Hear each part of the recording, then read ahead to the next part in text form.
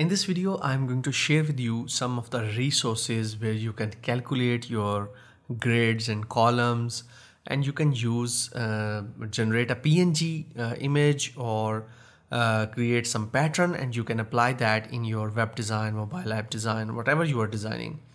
And I'm using these tools from past, I think maybe 6 and 7 years or maybe more, I don't remember. Some of them are really old, some of them are really new. I'm also going to show you some of the grid functionalities, CSS grid, that is very new for developers. So let's get started. I'm going to also share a review, a resource that is going to give you all the free grids, columns, grids, automatically generated grids. You can use them in Figma, Sketch, and Adobe XD, I think. So make sure you watch that till the end. I'm going to share with you the resources at the end. So let's get started. Now the first one is grid. This is basically gridcalculator.dk, and I'm using it from, I think, when I used to design in Photoshop. So right now you can see I'm using maximum width of 1200. So here you can specify your width, total width. You can also specify, for example, if I want to use 1440, let's see, like this, I want 12 columns, and gutter will be 24. You can increase it to 30 if you want to, and it is going to show you on the right what is the page width.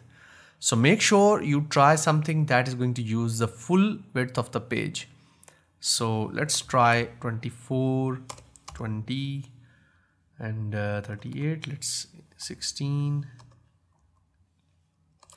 Okay, so we are going to use, let's use margins of 50 on the both sides like this, and then we have 12 columns.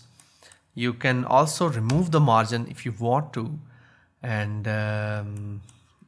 20, let's use 24, and you can see now we have used the full width of the page. On the right you can see column width is 98, and this is the gutter size 24, maximum width 12 columns. So I am going to generate a PNG file. I really love this online tool. So here we have the grid.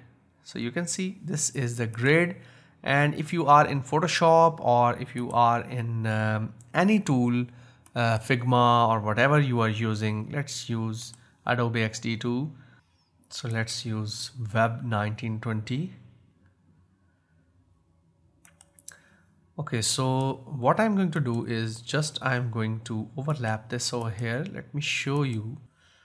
Okay, so I'm going to grab my grid and I'm going to put it over here like this. Just drag it. Make sure you move it in the center, and we are going to expand. We are going to unlock this because we need to expand it in this way, like this. So if your artboard is like this, I'm going to expand it like that. And then I'm going to reduce its opacity to 20%. If you want to reduce it to 10%, it's up to you. It's up your choice. 5% is also going to work. I think 10% is more than enough. And the next thing I'm going to do is I'm going to lock it. So let me show you zoom in view. So here is my artboard. Make sure you name it properly. For example, it is 1440 pixel, 12 column, and the gutter is 24 pixel gutter, 24 gutter. You can also something like this. So make sure you remember that what you are using. So whenever you are designing, you are going to use this like that. So this is going to be your grid bottom or background or layout that you are not going to hide, show and hide again and again. So this is one way. You can also drag this in Photoshop too. So let me show you actually. Oops. So Photoshop is a bit slow on this graphic card, my graphic card. So I'm going to use 1440 by let's say 2500 like this, and I'm going to drag it. Let's drag it from here because it is like this.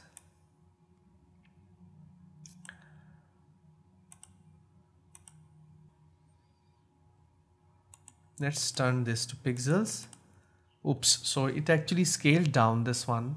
So I'm going to use 1440 over here because I used the same size. So here we have the grid now. I'm going to Control T or Command T to, oops, so we are going to press and hold Shift, I think. Yes, press and hold Shift. This is a new functionality of Photoshop, that it actually start aligning or expanding in both directions. So if you want to drag it and make it like this, you have to use something like that.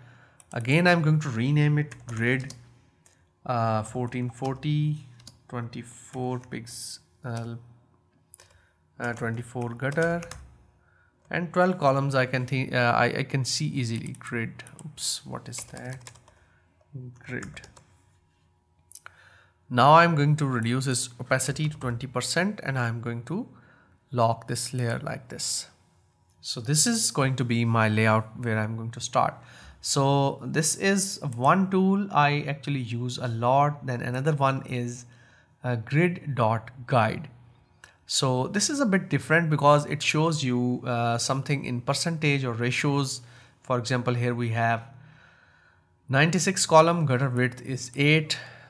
And then we have, this is actually the maximum width is, you can see at the top, the settings are at the top, 1240, 12 columns, 0 ratio. So if you try to change the ratio, you can see it shows that it is not going to work. Let's use 1%. So we have 94.4. So maybe I'm going to use this one or this one. Let's use 1200 and see the results. Okay, so this one looks better. 24 gutter is good, column width is good, and we are going to share this. That is all. So it is going to download a PNG, and this is going to work the same. So same repetition, same thing you have to do. It's actually 1200 by 100 size. So for 1200 pixels, I think it is very close to Bootstrap grid, this one. So this is another tool. I really love this tool, grid.guide.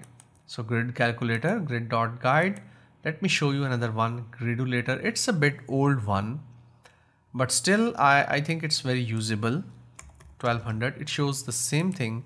And let me use 768. That is going to be the size of my iPad. And I'm going to use 8 columns, and you can see it shows me different variations that you can do. 0 gutter, 8, 16, 24, 32, 40, 48. And if you click on this, for example, I have this one, you can make a PNG file. Again, this PNG file, this one, this is for 768. So I need to create a new over here. So let's use iPad. We have iPad over here. Yes. Okay, so here we have the iPad. So I'm going to drag and drop this over here on the iPad. So it is going to fit over here nicely. Oops. So let's remove this lock. You can use the same into Figma, that is up to you. You can create layouts if you want to inside this, but I actually use this because you can easily lock them and hide them like this, so they are not in the way. It is very nice. You can see on the left they have already named it properly. 768, 8 column, 75 width, 24 gutter. This is really nice. So they are already naming it. So then we have another one which you cannot do much. I think you cannot extract it. I'm not sure how you can extract this one. So this is not an image anyhow.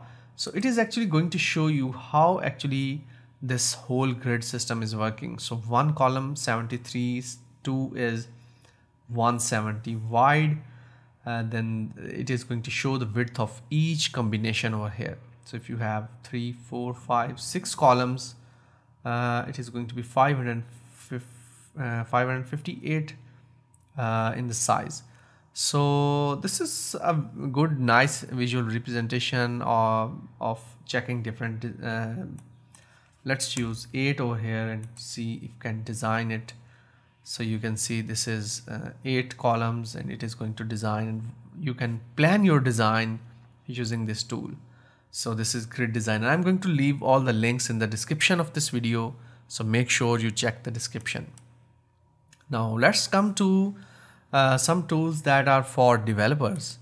So here we have CSS Grid Generator, that is actually the new grid system, 1FR, 1 fraction. And again, you can see I have used 12 columns over here, 3 rows, 24 pixel, reset grid,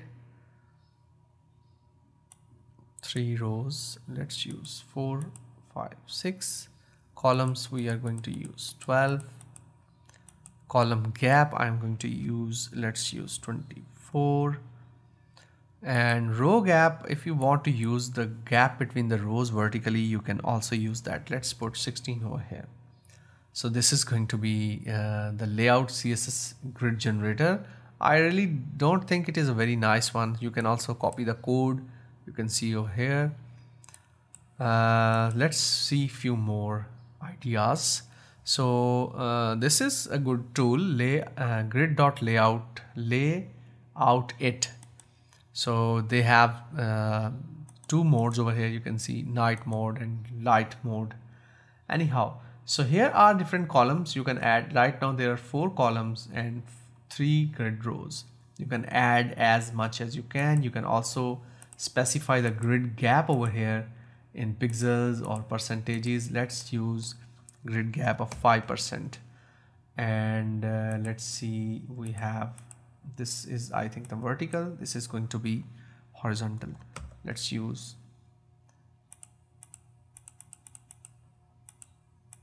why they are this like this, 24. Okay, so I have put a pixel value of 24 pixels in the different columns. You can add more columns over here if you want to, and it is going to give you the code over here for the grid container. So this is how you can plan your grid, which is using CSS Grid. Then we have another one which is over here. This is called CSS grid actually. So it shows you and specify, if you want to specify 12 items, you can also specify grid gap. For example, I want to use 32, maximum width if you want to use,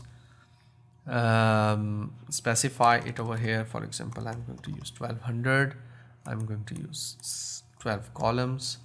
So you can see it basically tries to fit whatever it has. There are different layouts over here, header and footer with some gallery items. This is masonry layout, football formation.